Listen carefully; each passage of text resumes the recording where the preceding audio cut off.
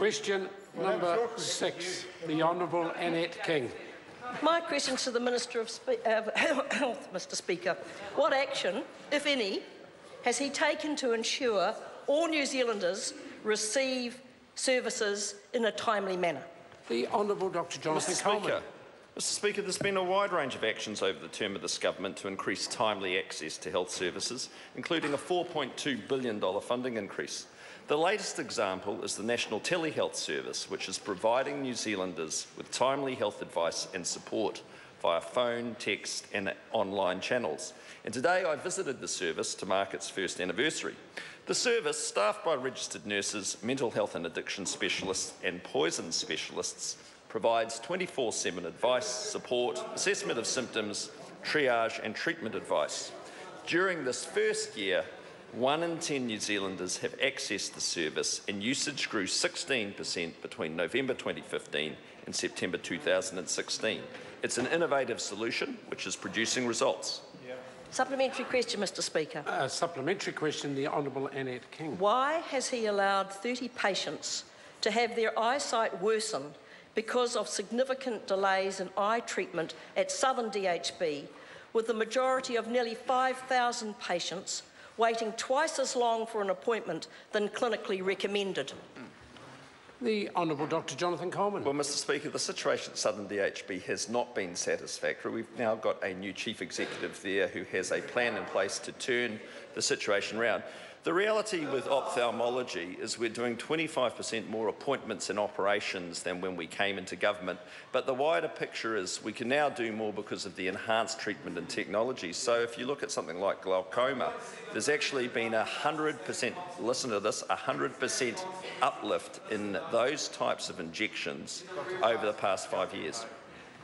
Supplementary question, Mr Speaker. Supplementary question, the Honourable Annette Why King. was he not on top of the fact that the adverse event report from Southern DHB for 2014-15 published last year was showing a lack of service planning, not enough appointments available, and patients waiting well beyond the government's expectation for service? The Honourable Dr Jonathan Coleman. Well, as the member is well aware, we had to get in and get involved in Southern. We removed the District Health Board and we put the Commissioner in there. We were left with massive deficits there, $42 million last year, now come down to $35 million with an ongoing plan for increasing access to clinical services. So actually, services are going ahead in Southern. The situation is on track, and it'd be great to have the members' constructive support rather than carping from the sidelines. Oh dear. Never carped yourself. Order. Supplementary question, Mr Speaker. Supplementary question, the Honourable Annette King. Has he not been informed that even with the new national assessment tool for commitment to treat cataracts, for example, those DHBs which have implemented it continue to have huge disparities as to when a person can get an operation? For example, you need 60 points in Waikato or you need 40 points in West Coast.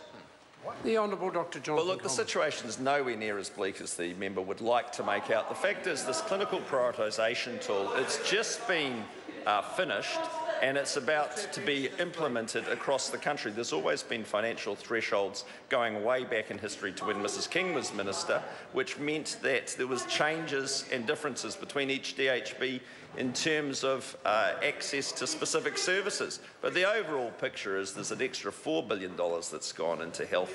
We're doing more operations, there's more appointments, more doctors and nurses, people are getting more timely access to services, so the member just needs to cheer up. I'm very cheerful. Point of order, Mr Speaker. I seek leave to table 2 letters. Point of order, the Honourable Annette King. Yes, so am I. Yeah.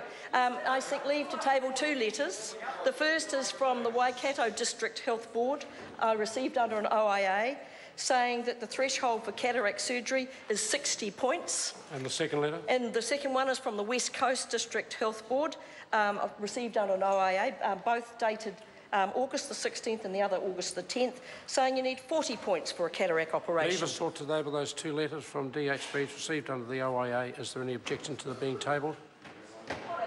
There is none. They can be tabled. Question